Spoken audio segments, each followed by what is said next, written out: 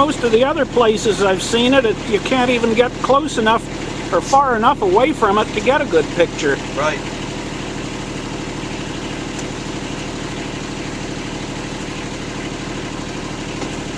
Is that far enough away? Yeah. Will do. I'm not getting the whole thing in the screen, but that's all right.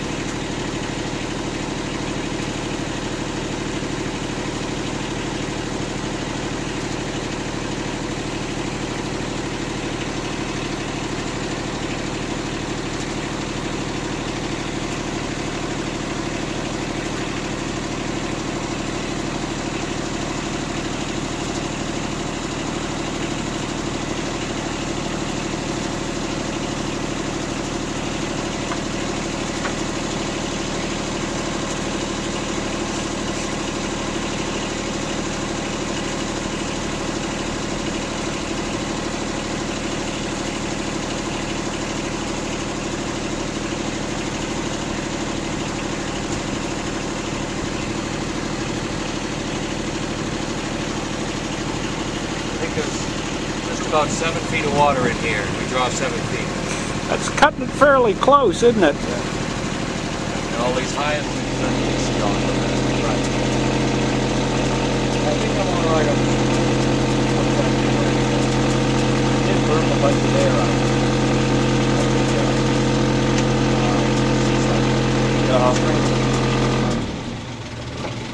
I want to check this one.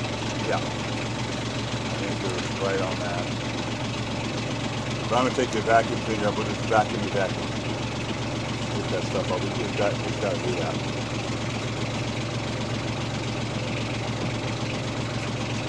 Right into the sun. I can see a fairly good image. It's, who knows how it'll turn out. We'll take it around the other side. After we give you a ride there.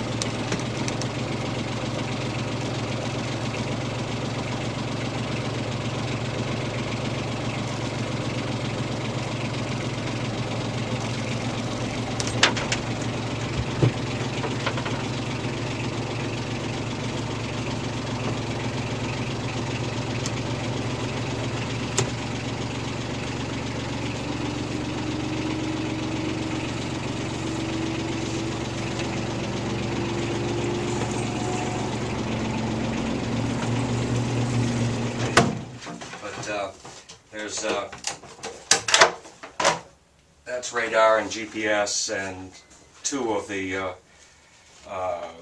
combustion controls, plus the radios and all of that sort of stuff.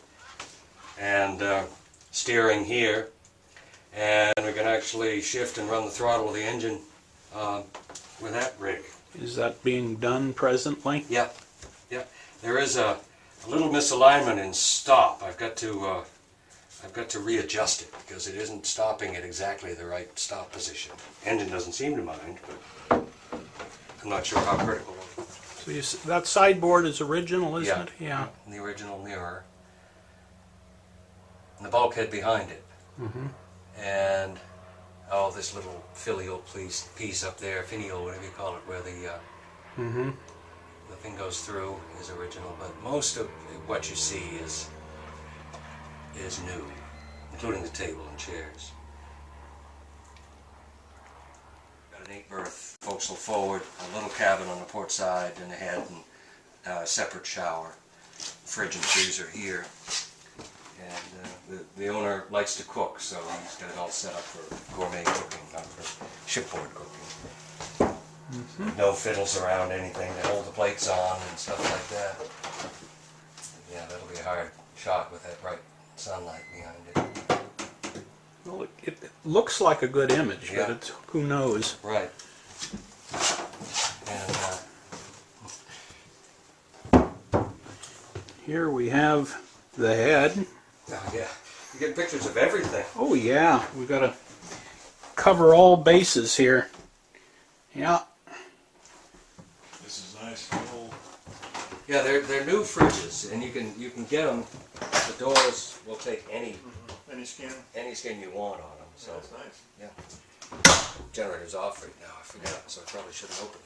This is your cabin? Yeah, don't take a picture of that. Oh, I wouldn't. Click. So you run CNG on this stuff? Yeah. Yeah. And the ovens are electric.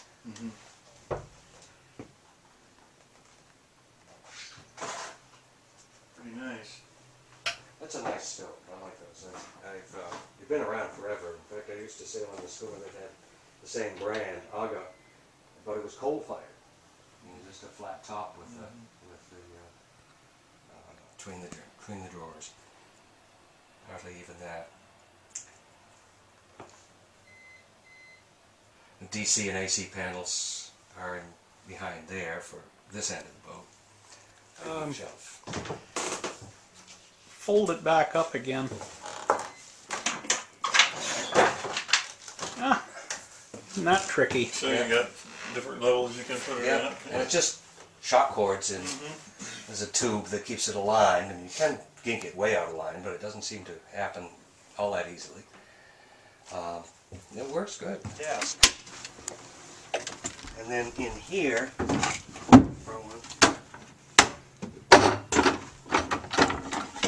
Oh, your chair. is the captain's chair. So the carpenter said you got to have big balls to run this boat. So Yeah. Got a place to park them. Huh? yeah. Steam out of it. Whoa! Down it goes. Yeah. Yeah, I'm always afraid if you're not used to this place, especially right here, that's very dangerous.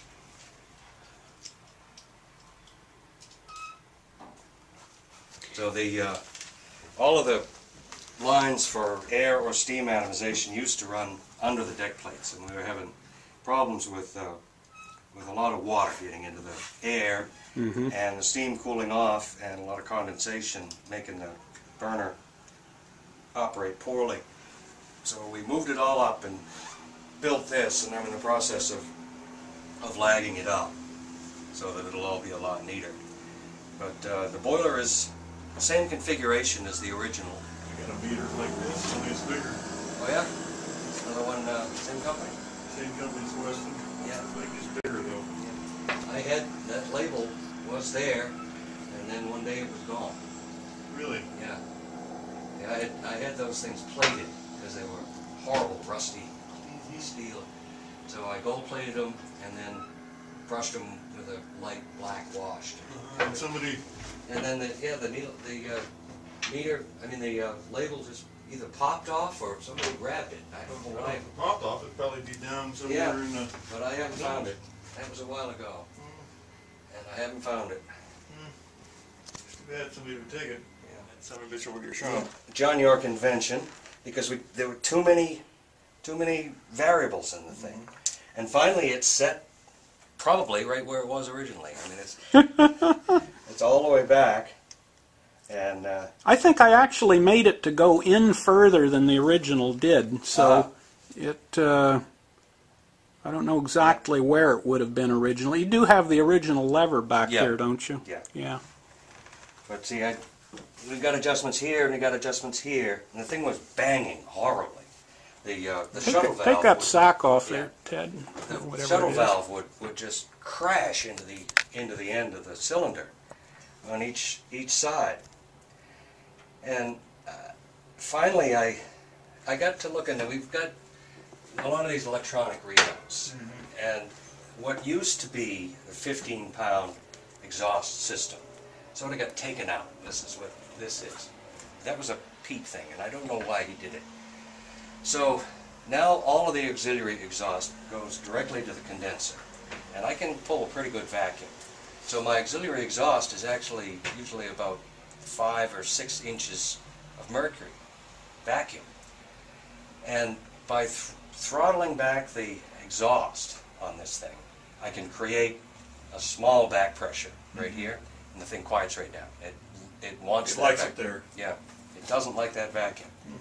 Do you suppose it could have been exhausting into the original 15-pound system? Well, it does. See, it exhausts right here, and this has now been divided into 2 legs that come into the condenser from 2 directions.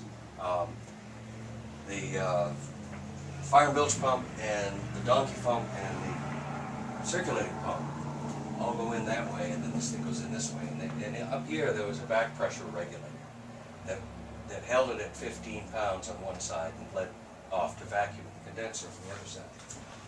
And I don't know why they took it out, but it has thrown me off. What are these guys here? Those are fin stabilizers. They keep the boat. Those are what I call training wheels. You got the fin. Oh, I see. Yeah. So you can. Yeah, they'd stop the roll. And in a reasonable sea, they take it up completely. But in a big sea, they don't take it up completely, but they stop the pendulum effect, and it's pretty quiet. It's not too bad. I'm getting a really noisy valve. Throws oil and water, salt water, all over the engine. So That's and not I don't good. need to run it very fast to get the cooling that I need. So at lower speeds, it grumbles. And I do have to take that valve apart. I never had that pump I apart. wonder if maybe the valve spool might be loose on the valve rod. Well, possible. I need to get into it. Right now, if things are off. Well, I think the side shaft was a Herreshoff invention, maybe even earlier than that. But it's a nice, simple engine, and it runs well. I've got almost all the knocks out of it. I've taken all of these shims out of the wrist pins, and I just took these out of the forward journal. And there's a couple of others that I've taken from other places, because all of the Babbitts were essentially new. And Well, you got to break in a little got to bit. break it a little bit. And that's in addition to all of the shims that Dennis and I went down and took out, Yeah. in the upper end, that is. Well, I think those are these. Yeah. A bunch of them. These Yeah. ones. Well, Pete put a bunch of shims in it originally because Right. he thought things might be too tight, as I recall. Yeah. Well, 5,000ths in there and 7,000ths in the others seems to be okay. Nothing is moving and nothing's overheating. If I ever have to take one out of here, I think you made this shim, this washer, under this bolt here, because this, I don't know what you call it, this Bearing journal's cap. got, yeah, but that, where the bolt goes through is cracked. Oh, So this is supporting that. So I really can't do much no. unless you You should or Yeah. maybe you should face that washer off and make some shims that can be Right. taken out. Yeah, that's a good idea. Really, so far what I ought don't to need be to. done is Yeah. is to get a new casting made for that cap and Right, start all over again. yeah, to be really shipshape. Or stitch it together. What are you doing for oiling the thrust bearing?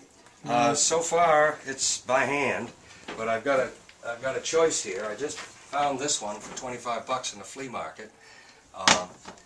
But the pins, the needle valves, are seized. The little part that goes up in the spring in there. Oh, yeah. I can't get them to clear. They've been soaking in WD-40 for a couple of weeks, and I can't get them to go. So the alternative, if I can't do that, I do have a Mansell, you know. you do have one? Yes, I do. When we were talking about it before, I looked through all my junk and I took Yeah.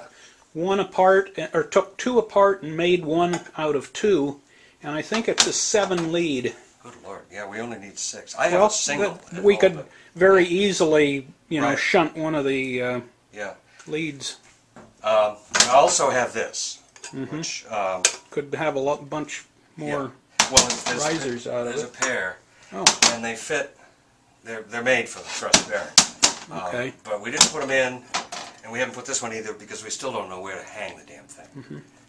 It'll probably end up under the ladder. Whatever it is, if it's a Mansell or if it's a drip oiler, we'll have to make a bracket here and then run the pipes back in here.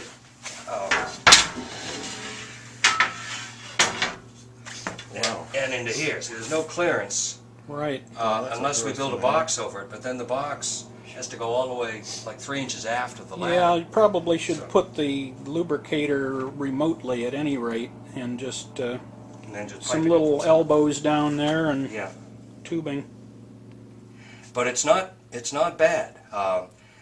I've been oiling it at longer and longer intervals to see how long it takes before it begins to warm up.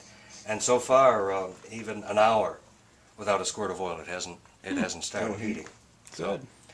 So it's pretty even. 4 of them are for a head and 2 are for a stern. And they actually, most of them are double-faced, so they, I'm not sure whether that was because you could use one horseshoe for both directions, or you could take it out and turn it around if it wears. Either way. But there's a lot of surface there, and it's new Babbitt, and it seems to work. And I just realized I never took the wicks out, and there's no oil in there. It's all in the bilges. Oh dear. Oh, by the way, I found you some genuine curled horsehair. Oh yeah? Yep, I got a bunch of it. I had forgotten about it. Oh, I don't know, probably 20 minutes, 25 minutes to warm it. And once I can't see through the engine because of the drains making so much steam that nothing is going back to water, then I know that it's ready to go. But then I have to shut them down because I can't even see the crank turning. Fill this whole engine. Probably don't, well, shouldn't say, but I don't imagine back there you get very many of those. No, I've been working on a Brunvold. I go as engineer on an old boat that has a 2-cylinder. This is an interesting place. They've got this sort of ring lagoon inside, and then a levee inside of that. Huh. And this whole great big campground with all sorts of buildings and an old lighthouse. You can just see the cupola on the lighthouse there. Not high enough to get yeah. from here. Yeah. And that came off from some shoal somewhere.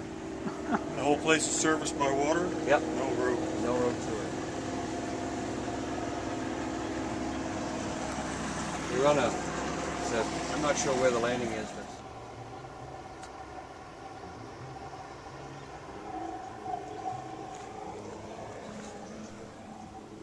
so was it difficult to find your way over here? No, we talked to somebody at the marina and looked at a map, and it looked like the only way to get over here was to go over to Highway 5 and then off this 8-mile road and down the levee, and you couldn't really tell by looking at any of the maps whether it was going to work or not, or where we were going to end up even. Right. But we were successful. There's 4 cabins down here and 2 heads. Yeah, I'd like to see it.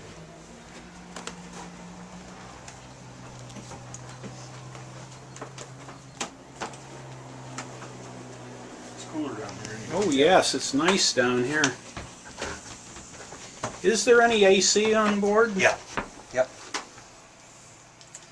We're probably going to change it out a lot because most of the motors are single phase, and depending on what's going on, we get way out of balance with the generator. So they're probably going to change everything out to 3-phase.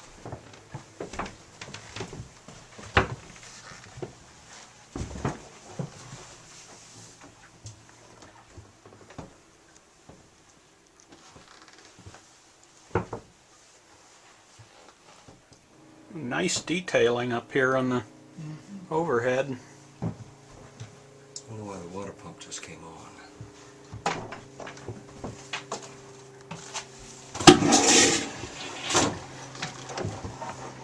I'm so afraid to use water. I mean, I can make 50 gallons an hour. Flush the head, flush the heads or anything. We have a little cabin here.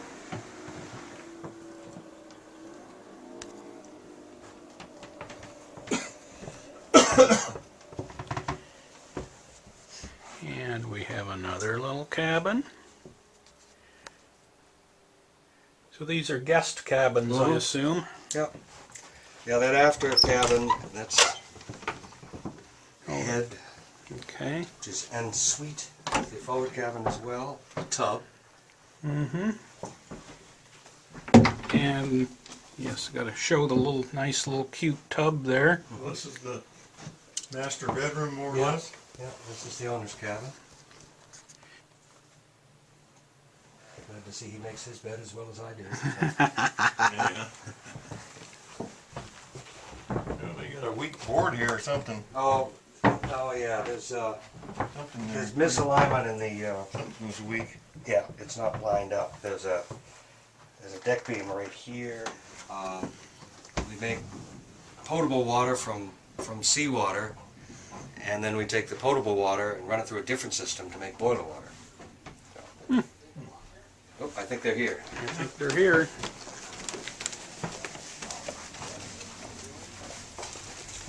Hello. Steve, where'd you put the camera? Right there. Awesome. How long are they serving lunch? Do you know? It's going. Well, let's see. You better hustle a little bit. Okay. All right. Yeah. You'll be able to get something. Oh, this is all this shirt stuff. Registration package all comes up. That's what they were. The shirts were for the cruise. I was wondering why so many boats were wearing red shirts for their. Yeah.